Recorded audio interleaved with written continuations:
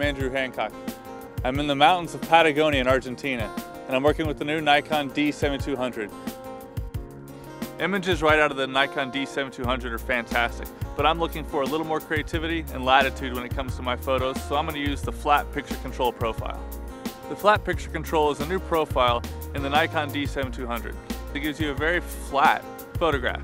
It's low in contrast, and it's got a pretty neutral saturation in the photo. Picture Control Flat delivers the richest information from shadow to highlight among all your picture control options. It is very advantageous for both the RAW and the JPEG shooter. I'm a RAW shooter and I stick with this profile more than any others, but for a JPEG shooter who's ready just to share an image with their creativity and their style right out of the camera, this is a great option as well.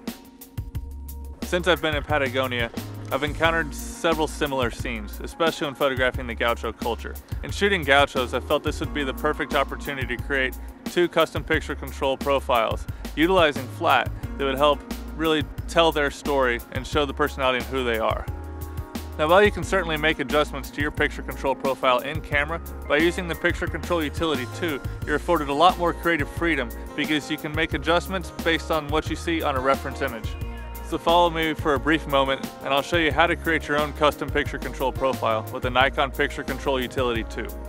The first profile I'm creating is a really desaturated, moody look with a lot of texture. You can adjust the sliders on your contrast and brightness like I did, but you also have the option to create your own custom tone curve. You have a lot of creativity whichever way you go. For my first test, I decided to keep it simple and stay with changing my sliders to the contrast and the brightness.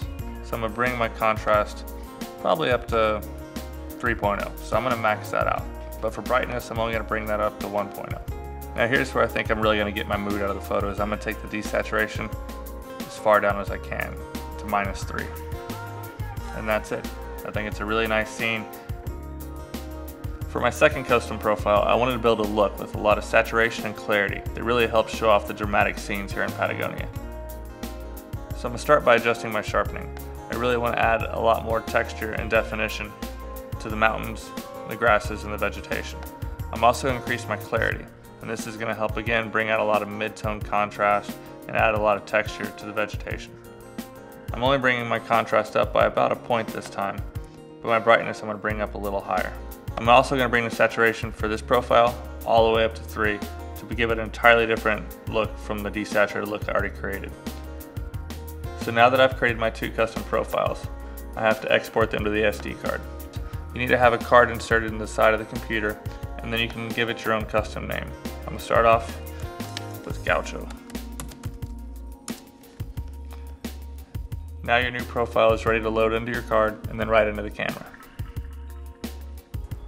To see what I could do with these new picture control profiles, I brought the Gaucho out to Rio Blanco, and I wanted to put him in a couple different scenarios to see what would work best for each situation.